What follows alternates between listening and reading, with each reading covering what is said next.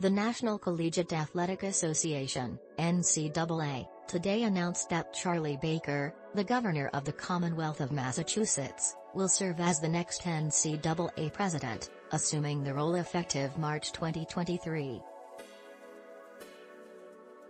A former collegiate athlete at Harvard, Governor Baker is credited with bringing bipartisan leadership to the state, successfully guiding Massachusetts through an exceptionally turbulent period for government officials.